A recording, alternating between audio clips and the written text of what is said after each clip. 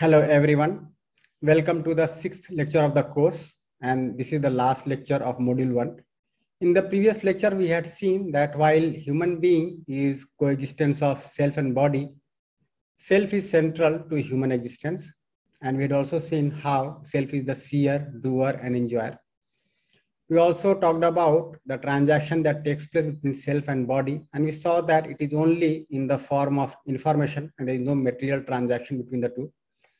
Now we'll go further to understand the human being. We'll talk about the basic human aspiration and the program for its fulfillment. So we'll talk about the basic human aspiration, and we'll see that the basic aspiration is continuity of happiness. And we'll discuss the program for its fulfillment.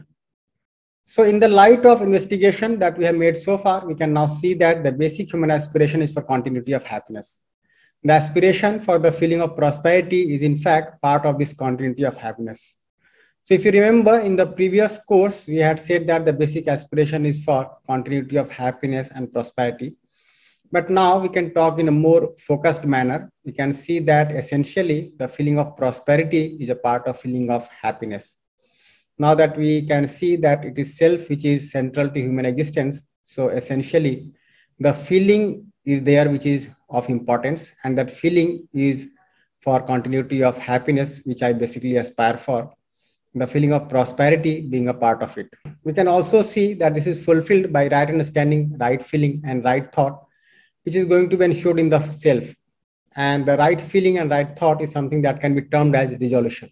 So in this lecture, we'll keep on using this word resolution time and again. The word resolution is being used to convey the right feeling and right thought. Resolution in all aspects of our living calls for clarity about these different aspects of our living in the self, with the body, in relation with human being, and the nature and existence. With this background, we can now deduce the following conclusion. So looking at the human target, we can see that the human desire is for continuity of happiness. And as I said earlier, that feeling of prosperity is a part of feeling of happiness. So this is what each one of us is basically aspiring for, and this is the need of the self. Now, this continuous happiness is going to be ensured by right understanding, right feeling, and right thought. This right feeling and right thought is something that can be termed as resolution, and this is activity of the self. This right understanding is going to be ensured in the self. Based on right understanding, my feelings get definite, and based on these feelings, my thoughts get definite, and this is what is termed as resolution. So elaborating upon resolution, we'll see that resolution is essentially the clarity of all these. What are these? So I need to have the right understanding. I need to have the right understanding of the human being, entire existence, and the role of human being in the entire existence. So in this course, primarily, we'll be talking about this right understanding. We'll be talking about how I can understand the human being comprehensively, how I can understand the existence comprehensively, and how I can also understand the role of human being in the existence comprehensively. Now, this right understanding ensures wisdom in the self. And what does wisdom means? Wisdom means that I'm able to identify the human goal rightly. So earlier we had talked about human goal, and we had seen that there are 4 human goals: right understanding and right feeling in the human being, prosperity in the family, fearlessness, that is trust in society, and coexistence in the nature. Now, this is something which is there as a wisdom in the self. Now, with this wisdom, we are able to determine the science, and science essentially means how to fulfill the human goal. So we'll talk about all these words in detail. Now, this clarity of being able to fulfill the human goal ensures the right behavior in the self, and the behavior guides the work, and that guides participation in the larger order. Now, all these put together help me to participate in undivided society, and that leads to universal human order. And when I go to ensure undivided society and universal human order generation by generation, it forms the human tradition in which the human goal is fulfilled for every generation. So you'll see that something that is determined in the self as wisdom, the human goal, gets fulfilled in our living as human tradition, generation by generation. So you'll see that there is congruence between the two. And this is the way to evaluate whether what I determine within me, is that going to be there in my living or not. So something that becomes clear in the self as wisdom with clarity of human goal, the same goes into living and forms the human tradition. And this congruence shows whether we are able to have the wisdom rightly or not. Now we can divide these 9 points into 3 groups. So right understanding, wisdom, and science is something that is going to be ensured in the self. So it is me who is going to ensure right understanding in me, isn't it? And as I said, right understanding essentially means understanding the human being correctly, understanding the existence correctly, and understanding the role of human being in the entire existence correctly. Now, this ensures the wisdom and science, and that is all going to be ensured in the self. Now, when I go to live accordingly, I behave with the human being, I work with the rest of nature, and I participate in the larger order. And here both self and body have a role to play. So this is something that I ensure as a human being. 3.1 to 3.3 was something that I was ensured. 3.1 to 3.3 is something that is ensured in the self, but 3.4 to 3.7, but 3.4, 5, and 6 is something that is ensured while living as a human being, where both self and body have a role to play. Now, when I go to interact with the human being and rest of nature, then comes the third part, which is expression outside. So now my competence to live with justice in human-human relationship ensures undivided society. It ensures my participation in undivided society. Similarly, when I'm able to understand the rest of nature, then my role with the nature is a participation in ensuring universal human order. And the same thing goes from one generation to another generation, forming the human tradition in which the human goal is fulfilled. And this is all expression outside.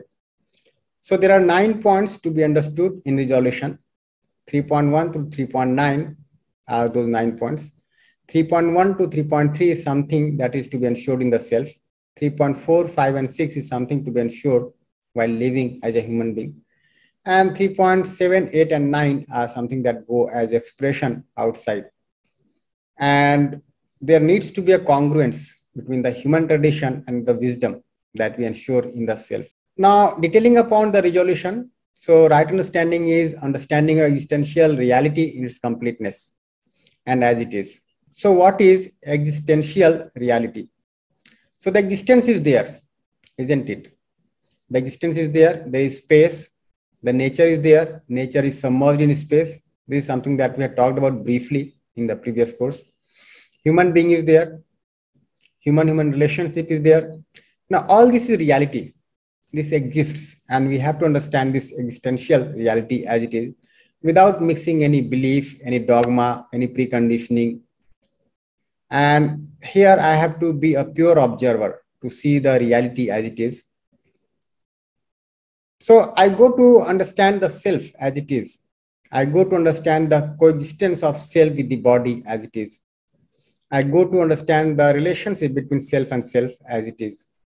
I go to understand the other units in nature, be they of physical order or bio order or animal order, and I try to understand them. I try to observe them as they are. At the same time, when I'm able to understand the reality like this, I'm also able to see that there is space existing everywhere. And every unit in the nature is submerged in space. And I need to understand this submergence. I need to realize this submergence. So this is ensuring right understanding, which is going to happen in the self. Now, based on this, I'm able to ensure wisdom in the self. And what does that mean? I'm able to see the common human goal while living in the society. And we have talked earlier about the common human goal, that is right understanding and right feeling in every individual, prosperity in every family, fearlessness, that is trust in the society, and coexistence with the nature. Now, it might have come to us as thought so far. When the right understanding is ensured, it becomes my wisdom. Okay. And based on this wisdom, I'm able to make out the program to fulfill the human goal. And that is the science. So science of behavior, science of work, And signs of participation in the larger order is something that comes as a natural outcome of the wisdom. Now with this, I'm able to identify the right feeling in every relationship. So when I go to interact with a human being, which forms my behavior, I'm able to make out which feeling is there in me, which is acceptable to me naturally as well as to the other naturally. And when I'm able to contemplate upon this feeling, it becomes a very natural part of my behavior, and my every behavior is in terms of ensuring mutual happiness. So what does mutual happiness mean? It means I'm able to ensure happiness within me as well as happiness of the other. Similarly, while I'm interacting with the rest of nature, it leads to mutual prosperity. And mutual prosperity means that I'm able to ensure that I have more than what I require. And at the same time, I'm able to ensure that the rest of nature is enriched, is preserved, and is rightly utilized. So this is ensuring the mutual prosperity. Now, this behavior and work help me to ensure participation in the larger order. So I'm able to see the order in my family. I'm able to see the order in my extended family, the family cluster, and so on and so forth. And my understanding of this order goes from family to the world family. And this leads to fulfillment of the human goal, isn't it? So I'm able to make out my program rightly. For example, if I'm teaching in an institution, it's not only that I'm teaching to impart some skills. I'm able to see what role this teaching has to play in the larger order, in the global harmony, in the undivided society, in the universal human order. This becomes clear to me. And each one of us is participating directly or indirectly in the larger order every moment. And this has to be understood. What participation is there which is acceptable to me naturally. Now with this, I am able to ensure my participation in the undivided society. And when I have this clarity of undivided society, so I'm able to see what feeling in me can ensure this undividedness, my relationship with every human being without any differentiation, without any division, isn't it? Without any wrong evaluation. So I'm able to now visualize my participation in the world family. The whole world becomes a family to me. Presently, if you see, we are mostly limited to the family of a few people, isn't it? But can we conceive the whole world as a family? So can we conceive the whole world as a family? This is something for us to see. Similarly, when I go to fulfill my participation in the universal human order, I'm able to ensure order, that is system for fulfilling the human goal from family order to the world family order. So on one hand, I am fulfilling the relationship with the human being. In addition, I'm also able to fulfill the relation with the rest of nature. So if I have a family and I have to fulfill the needs of the family, I'm able to ensure the needs of the self as well as the body. For fulfilling the needs of the body, I need to interact with the rest of nature, and I need to arrange the physical facilities which are required for the fulfillment of the needs of the body. There are physical facilities which are required for fulfillment of the needs of the body. And I'm able to see that the needs for physical facilities are limited in quantity as well as time. And I have to fulfill these needs. I'm also able to see how the whole nature is mutually fulfilling and how I can fulfill the needs of the body being fulfilling to the rest of nature. So if I have to produce food, I'm able to make out the right process to produce food. If I have to produce clothes, shelter, I'm able to make out the right process to produce clothes and shelter. I'm able to also make out the right processes to produce instruments for the right utilization of the body. Now, when the same thing goes from one generation to another generation, then this forms the human tradition. So it is ensuring human order in which human goal is fulfilled from generation to generation. And we have to think in these terms. Presently, if you look at the world of today, people are afraid whether this world is going to be a livable place few years hence. So we have to think of the next generation. We have polluted water, air, soil. We have depleted the planet by extracting so much of mineral, so many resources. And the next generation has started questioning us. How are we empowered to take the resources from the next generation? So this is our responsibility to help the next generation fulfill its needs, isn't it? So whenever I go to make my program for continuity of happiness, I have to look into all this. Even when I am arranging for food for my body, I have to see whether this food can ensure the human tradition or not. Am I deriving my food in some way which is destroying the human tradition, which is destroying the rest of nature? If that is the case, then I have to be aware. To produce clothes, to make a house for myself, can I derive the processes which are mutually fulfilling? To fulfill the needs of clothes, the need for a house for myself, can I devise ways and means which can be fulfilling to the rest of nature, which can preserve the nature, which can enrich the nature?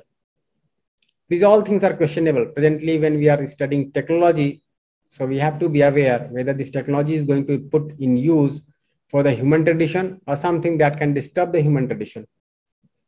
So we cannot just think about our generation. We have to think about the next generation and every generation to follow. We have to work for continuity of happiness on this planet from generation to generation. And the more we explore into the harmony of the self, you see that this comes very naturally to us. Naturally, we do aspire to be happy and to make others happy. And why then this generation only? Why not every generation? So placement of these different aspects of our living, if you see, so you can recall from UHV 2 that the total expression of human being living with realization of coexistence is something that is called as human conduct. So when I'm able to understand the whole reality as it is, and I'm able to live accordingly, this leads to human conduct in every dimension at every level of my living. And these different aspects of our living, that is living in the self with the body in relation with human being and nature or existence, can be placed as shown in the slides to follow. We can also relate as to what resolution has to do with the clarity of all these aspects. So we'll now try to elaborate on various aspects of our living in the following slides. So now this is something that will keep on presenting to you time and again. This is the diagram of the self. So you can see that essentially within the self, I have to reach the state of realization when I'm able to see the whole existence as coexistence. Now this realization in me is something that is my desired state, my committed state. And the same thing goes in expression and makes the universal human order, makes the human tradition, generation by generation. So on one end, we are working for realization in the self, and the same is getting expressed in terms of universal human order. The more I'm able to work for right understanding and right feeling within me, the more naturally I'm able to participate in the larger order, right from family order to the world family order, following a human tradition, generation by generation. So on one hand, I am working for this, and similarly, I am participating in the human tradition, generation by generation. The more I move upwards, the more I try to develop myself, these activities, the more I'm able to participate here. Okay, my every participation, my every word, my every expression is in terms of fulfilling the human goal, generation by generation. Think about this. We'll keep on referring to this diagram. So realization within is something to be ensured, and the expression is there outside, which makes the human tradition, generation by generation. Now, if you try to relate all those 9 points to the activities of self and the expression outside, so 3.1 is something that we termed as right understanding, and that is to ensure these activities which are written in block B1. So I need to ensure clarity of coexistence in the existence. Now we can have a relook at the resolution, looking into the activities of the self and its expression in the larger order. So if you see the diagram in front of you, in block B1, where we have these 5 activities of the self, 3.1 is placed. And that essentially means that right understanding is going to take place in block B1 of the self. And this block B1 is the dimension of knowing, realization, or right understanding. So what is going to be there in block B1 with right understanding? So one will have the clarity of coexistence in the existence, that is submergence of nature in space. Based on this, one will have the clarity of harmony in the nature, and that essentially means that one is able to see how the whole nature is self-organized being in space, and one is able to see the innateness of each and every order in the nature. With this, one is able to get the clarity of relationship of each and every unit in the nature with other units. And that essentially means that one is able to contemplate upon the natural characteristic of every order. And that gives the clarity about participation in the larger order. So this clarity is gained in the self, which is the right understanding. Now, if you look at 3.2, that is wisdom. So it is going to be ensured partly in the block B1 and partly in block B2. So at the level of desire, the wisdom is going to be ensured. So based on the clarity of participation in the larger order, one gets the image of the living in the larger order with this clarity. This imaging is determined based on contemplation now, and this is something that is termed as wisdom. Now, if you look at the science that is going to take place in block B2 itself, and that will mean that the thought gets clarity. And what do I get as clarity in terms of thought? So my thought is now guided by the right understanding and right feeling. So the thought is guided by coexistence, harmony, and justice. And that's how the senses, health, and profit get guided by coexistence, harmony, and justice. Now, if you look at 3.3, the science that has to take place in block B2, that is the dimension of thought. So with the right understanding and with the wisdom, one gets the clarity at the level of thought. The thought is now guided by coexistence, harmony, and justice. So the comparing now takes place on these bases, and the senses, health, and profit are now guided through right understanding of coexistence, harmony, and justice. Now, this leads to sensation being guided by goal and value, which is going to take place at the level of expectation. So 3.1, 3.2, and 3.3 is something that is going to take place in the self, as we mentioned earlier. Now comes the expression as a human being, where self and body both have a role to play. Now, there is transaction of information between the self and the body, and with this transaction, the behavior takes place. So as I behave as a human being with other human beings, it is included in 3.4. In 3.5 is my interaction in terms of work, where I'm going to interact with the rest of nature. And in 3.6 is the participation in the larger order. And all these three, 3.4, 3.5, and 3.6 are going to take place as an expression of something that is going to take place in the self. And this is there at the level of human being. Now, based on this, we are able to participate in undivided society, universal human order, and that goes from generation to generation, forming the human tradition. And this is 3.7, 8, and 9. Now, if you look at 1, which was the basic aspiration, that is continuity of happiness. So this is something that is mentioned here. Now, if you look at 1, that is the basic aspiration that is mentioned here. So it is continuity of happiness, and that will, of course, ensure mutual happiness, mutual prosperity, and fulfillment of the human goal. So you could see how different parts of resolution get ensured. So this is 3.1, the right understanding, 3.2, wisdom, 3.3, science, 3.4, behavior, 3.5, work, 3.6, participation in the larger order, 3.7, undivided society, 3.8, universal human order, 3.9, human tradition. And you'll see that there is congruence of this human tradition with what is decided here in terms of wisdom in 3.2. So the imaging at the level of desire to live with continuity of happiness that goes from one generation to another generation and forms the human tradition. Something that is decided in the self comes into living and forms a tradition. And this is what we are essentially aspiring for. We are all aspiring for having the tradition of living with happiness and prosperity, and that also in continuity, isn't it? And that is what we all are aspiring for. We all are aspiring to live with continuity of happiness from generation to generation, so that this whole world can be a place of happy living, isn't it? Is that true for you or not? What do you think? Explore about it, think about it.